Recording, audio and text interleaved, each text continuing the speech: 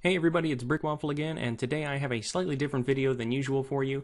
I've had a couple of requests to do a video on how to get started in Modsauce, and I thought that'd be a good idea. So if you've seen Modsauce, heard about it, read about it, whatever else, somehow you've come across that, maybe you've watched some of my Let's Play series, hopefully this will give you an idea of how to get started and how it's a little bit different from vanilla.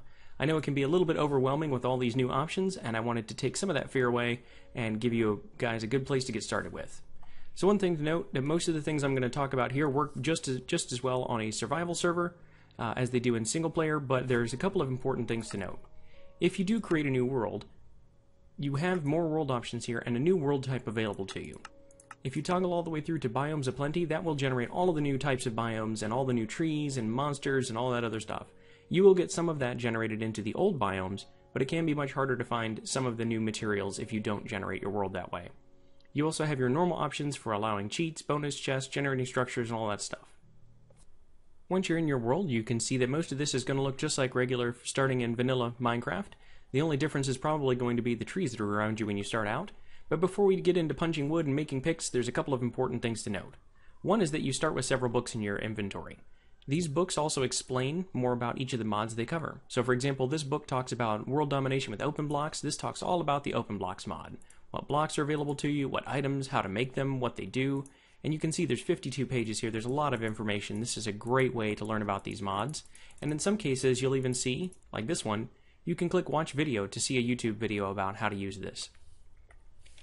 The other important thing to note is this panel over here on the right hand side with all these items in it. That's a mod called NEI, which stands for Not Enough Items. This is a fantastic mod that lets you find things by typing in here. So if I wanted to search for the word sword and I could spell it correctly, you'll see all the different swords in the mod pack, including some crazy ones down here at the bottom. The important things to note with this is if you left click one of these icons, it will show you how to make it, and if you right click one of these icons, it will show you what you can do with it. Now if you right click or left click at the top here, you can change between shaped crafting, which you do in a crafting table, and down here we'll show you all the recipes you can do with that. And then Crucible Furnace, these categories at the top show you what devices you can use to interact with these items. So in this case I can melt an iron sword in a Crucible Furnace, I can charge up a sword on a blood altar to make a dagger of sacrifice, I can melt one in a smeltery, I can cook one in a blast furnace, and I can use it in aromatic crafting to make a killing upgrade for an adjustable chest. So there's a ton of stuff, and this is how you get through it. The other important thing to note is if you're looking at a recipe in this interface and you don't know how to make, for example, this upgrade case, you can just left click that and you can keep going down here, iron bars, iron nuggets, and you can keep drilling down into all of the different crafting recipes that way. Very, very helpful in figuring out exactly how to craft what you're looking for. The other important thing to note is that when you have your inventory open, you can see there are new tabs at the top of the screen here. This tab allows you to add items from Tinker's Construct. This tab allows you to equip items for dual wielding. And this tab allows you to equip items for Galacticraft. There's also a tiny ring here that's easy to miss called Baubles, and if you click that, you can equip jewelry from some of the mods as well. Now that we know a little bit about the interface, we're going to start by doing the things we normally do in a vanilla Minecraft world, which is just punching some trees, getting some wood, and making ourselves some tools. One thing to note is unlike vanilla Minecraft, you can actually make armor out of wood as well, although it does take wooden logs rather than wooden planks. So it does take a fair amount of tree punching to get your wooden armor. It can be a good holdover, especially if you're in a dangerous spot right away.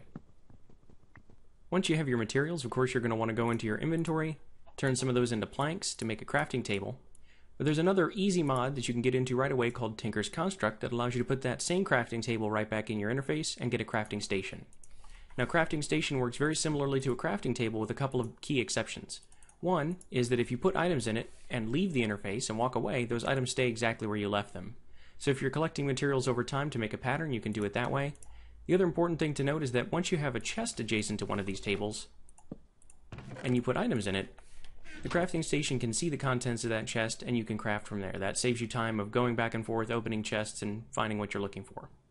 So in this case, let's go ahead and make ourselves some wooden armor. You can see that that's the same patterns you would expect using any of the other materials from vanilla Minecraft. Only in this case, we're just using wooden logs to do that. It does have to be logs, planks don't work, so keep that in mind. And then we're going to make a few sticks and make ourselves a couple of tools. So obviously we want a pickaxe, Maybe we'd like a sword as well. These aren't the greatest tools in the world, but they certainly do work. And another key thing to remember is that if you're not sure how to make things, you can look them up in NEI, but you can also look them up online. There's plenty of videos out there on YouTube, wikis, all sorts of things you can use. There's not a specific Modsauce wiki as at the time of this video. The Feed the Beast wiki has a lot of the same mods in their pack, so that's a good option. And also some of the individual mods have specific wikis of their own. So one thing to note is that you can actually make shields in this mod pack, which is kind of interesting. So this plus shape out of wooden planks, if I can get that right, makes a shield. It can be a little confusing how to equip these things because as you're used to equipping here, you don't see a shield icon. In the Mine and Blade, you can put a shield in this side and a sword in this side, and then by default, click R to bring up your dual wield. That means you can left click with your sword as you always would, and right click allows you to block. Now you can see that stamina bar at the bottom of my screen just above my armor. That drains away as I'm blocking, and that shows you how long I can hold the shield in front of me. Another important thing to note is you don't have to limit yourself to putting shields in these offhands. You can actually dual wield swords if you wanted to, or even dual wield a sword in your offhand and a pick in your main hand, and be able to use the pick with one hand and defend yourself with the other. That can be very, very handy. Another nice feature of the Modsauce mod pack is that if you have items in your hotbar and you run out, but you do have more in your inventory, it will automatically refill that same spot. So if I put a torch there and a torch there, you can see that it grabs the next stack from my inventory. So if I had a stack full of torches all over the place and I was making a big line of these, I could just keep going. I wouldn't have to keep going into my inventory and moving them into the hotbar. That saves a lot of time. It's a really handy feature. As you're traveling around, you may come across structures that have generated in part of your world. These are not like villages, they actually just generate as abandoned buildings, although some of them can be inhabited by witches or other NPC characters. Now, another thing to point out is that not all witches are automatically aggressive in Modsauce. Some of the witches are part of the witchery mod, and they just are around in case you get more powerful in that mod and you want some witches to join your coven. Now, all of the details of that would be well beyond the scope of this getting started video, but just keep in mind that structures like this barn here are a great place to have shelter that's already lit up. If you have enough wool to make a bed, you can make this a pretty decent starting house, at least while you're looking for something else to do. So how do you get started? What do you know what to do first once you've got yourself a shelter and some basic tools? Well, unfortunately, there's no right answer for that. There's a lot of things you can do. You can look at other YouTube videos from different people, like the hermits who came up with the pack to begin with. They have a lot of awesome stuff they're doing there.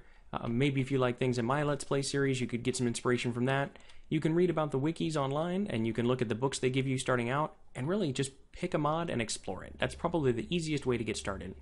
Tinker's Construct offers you some great tools to do things like chop down whole trees with a single chop, make swords that give you a better chance to get mob skulls, shovels and hammers that can take out a 3x3 area with a single blow. There's a lot of interesting things in that to give you better tools. Pam's Harvest Craft allows you to get into different foods. You can get fruit trees and berry bushes and all sorts of recipes like tacos and, of course, waffles. It's a great thing there. And then there's just so many other things. Mechanism, if you like machinery. Advanced Applied Energistics, rather, if you like computing. Computercraft, if you want to actually write code in Minecraft and program turtles to do things for you. It's just really endless.